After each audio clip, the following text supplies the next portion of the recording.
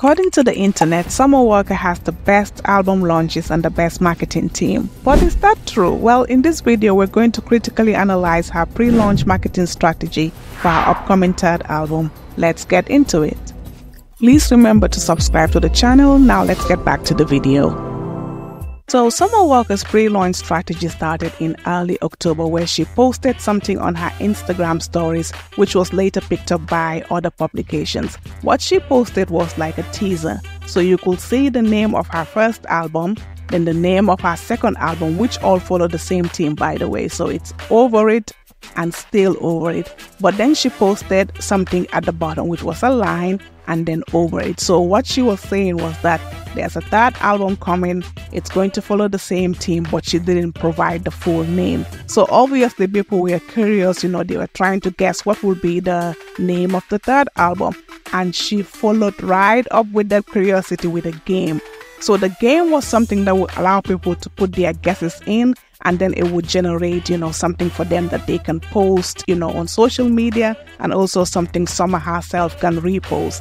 And the guesses were funny. There was Cry Over It, Maybe I'm Not Over It, Always Over It. There were so many funny guesses. And what did this was that it created hype and anticipation for the album, and it also let other people know that the album was about to come. So when people see people posting this, they're like, what's this about? That's how I even saw it myself. I saw it on Twitter and I was like, oh, Summer's about to launch her third album.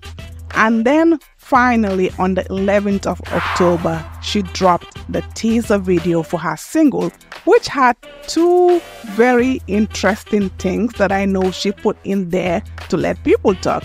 So the first thing was that it seemed like there was a voice note from her ex-boyfriend, which people know her with, which of course the internet picked up, and she knew they would do that. And then finally she revealed, the name of the album being Finally Over It. And then immediately after that reveal, she went on promoting the single, which is Heart of a Woman, which she actually, revealed in that video as well. And then she finally dropped the single on the 25th of October and used America's Favorite Couple in there.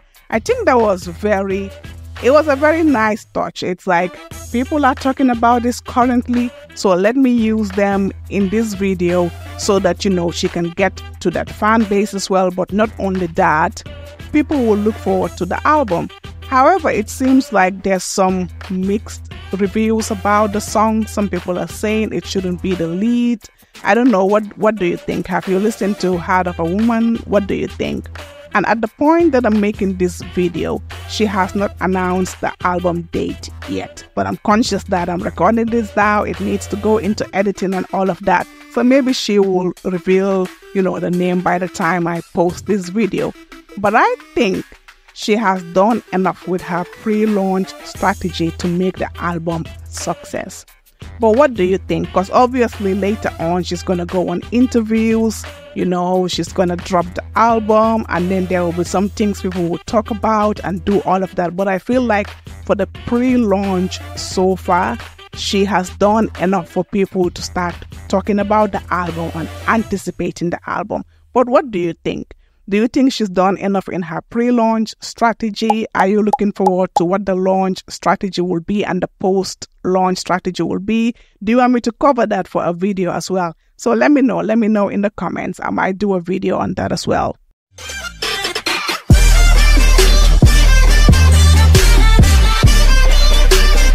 Once again, thank you for watching, and thank you all to the commenters and the subscribers.